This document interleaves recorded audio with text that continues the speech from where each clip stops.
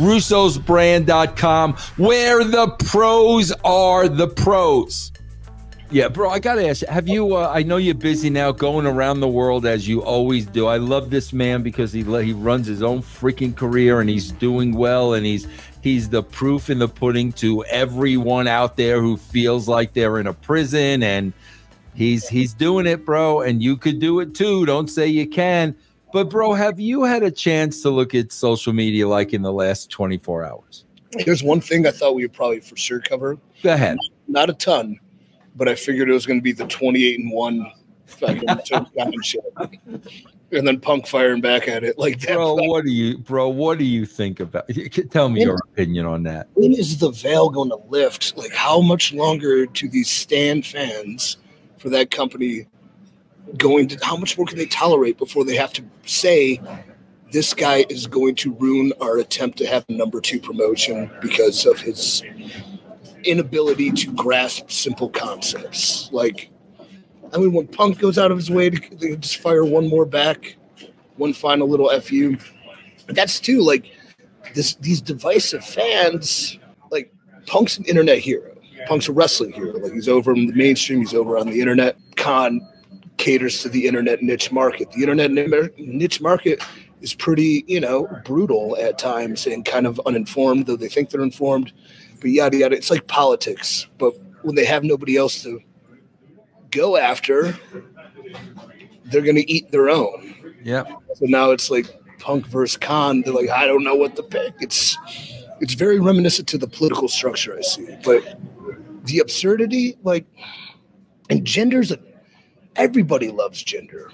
I don't know about fans, but first off, Jinder got fired. He came back. He became a world heavyweight champion. He was in incredible shape. If you watch his work when he was the champ too, like, he was a true heel. He worked his ass off to bump and feed and make baby faces and get heat. And how few people do that. So he was a great, great champion. He's a great heel. Just taking shots at him because he's not a smart mark favorite was Khan's biggest mistake, I think. Because A, Jinder would rip his throat out if he ever saw him. B, Jinder doesn't need his money. He's had a very successful career. C, like, fuck around and find out. Like, the guy has been programmed to lose fake fights for a year, and now he's getting rewarded for his service to the company to be in a main angle to see, again, if he can carry the load. And I hope he does, and I hope he wipes in his fucking face. That's all. And he looks like $1 billion still. The suit's on point. You tell me, be honest. The no socks and the loafers. Hey, that's Heat 101. If you go, like, the airport test is a big thing with wrestling. Absolutely. Right? Absolutely. I see Jinder walking down here with a suit, chains, no socks, 6'5", Toomey bags, glasses on. Wait, who's this handsome Arabian prince? Holy. And bro, I hate to break the news to Trips in the WWE. When he's in the ring cutting the promo with Seth Rollins this past week, he looked like he would eat Rollins for lunch. I mean, you're looking at these two and you're saying, bro, if they went at it, Jinder would eat him for lunch, bro. Yeah. But then, I mean, I'm not trying to throw shade at a young up-and-comer, but I would imagine if you see the young man Hook walking through the airport, he's probably got sweats on, baggy, hair's a mess, kind of, duffel bag. You're not paying mind. You're not double-taking. So, like, Tony's so unnecessary, man. It's just unnecessary. It's so unnecessary. Bro, the reason I asked that question is I had a very, very, very long conversation with somebody who's currently with AEW the other day. Yeah. And the one thing he said to me that really jumped out at me, he told me that a couple of times, bro, he's had conversations with the old man. I'm talking about old man Khan. And Papa Khan. And he said to me, Vince, this guy is freaking brilliant. You talk to him for like 2-3 minutes and this guy is brilliant. And, once he told me, like, I'm just trying to understand, bro, how do you have a dad that's so brilliant And then you just see the son do these absolute bonehead things. Like I would think the apple wouldn't fall far from the tree, but here it sounds like the apple is in another orchard, bro. Yeah, and then I mean, part of growing up with entitlement, I think, how are you raised? How are you brought up? And I'm middle class. So I never suffered. I was never wondering where my next meal was coming from. But by no means were we rich. So I always had that comfort. I think when you can have anything you want from day one, you become delusional very quickly.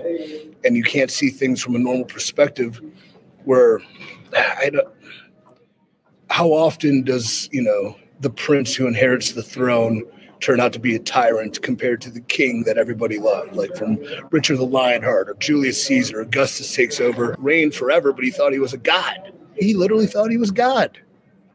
So it's like, I guess it's just on the come up and bring up. I don't want to be political, but Trump raised, I heard this Don Jr. thing where he's talking about when I was growing up, my dad sent me to live in communism with my mother's family. So I saw what that was like. So I spent summers living a completely different life just so when I came back here, A, I appreciated it. B, I knew that's a very special thing, what we have in this country, whether you're middle class, rich, whatever, that like he forced him to learn the other aspect. And I don't know how Tony was raised, but yeah, it's just like, how are you brought up, I think is big. Bro, I want to ask you this question because, bro, listen, we know, especially there in AEW, we know you could see it a mile away. The guy's paying us crazy money. Collect that check for as long as you can and keep your mouth shut. That's professional wrestling in a nutshell.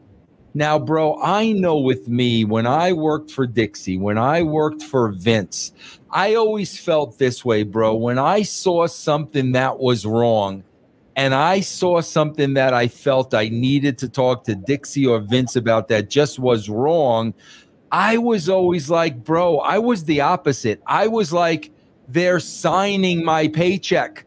It is my responsibility to tell them. They are paying me. So I want to ask you, bro, if you were in the middle of this, would you take – I can't see you taking the approach of giving me my money next week, opposed to, Tony, can we talk for 5 minutes? How would you handle it, bro? How much are they paying me? $5 million a year. Oh, geez. I fucking... I would care too much to not at least let it be vocalized. I think I am decent enough at telling people bad things in a good way. There's even with, NWA, we're not making that kind of money, but I have like lists of things I think we can do as a company that we do well, that we can do better, that we don't do well at all. And, I'm sitting on it because like, when's the time to like, do this and yada, yada. But, I did talk to him prior to during the pandemic when I was signed with Ring of Honor, and he had an idea and it sucked. And I was like, I don't know. I was very open and honest. I'm like, I don't think that's very creatively fulfilling, but what might work and what might build somebody on your roster into a really good spot in the future, like me doing this, coming in and and then I went against what his want was, and we didn't talk again. So wow, so you really feel like just that being wasn't good. So being honest like that might have been the reason why you weren't hired there, possibly. Maybe, yeah. That, and he thought I was, CYM was affiliated with right-wing conspiracy groups, but whatever. He reads the internet. That's where he gets his wrestling information from. Bro, I swear to God, EC, that's where I used to get so much heat with Dixie there. Because like the boys were working her and stuff like that. And I was always the guy trying to smarten her up, but it always used to backfire on me because she didn't want to hear it. And it always got her upset. And she felt like I was calling her an idiot. And I'm like, no, Dixie, you're not an idiot, but you're working with the best workers in the world. I'm just trying to smarten you up. So, I mean, it sounds, I mean, it could backfire on you, and it sounds like that may have happened. Yeah. And like Dixie, too, kind of came up as, you know, from wealth and an entitlement, and seeing like the other side.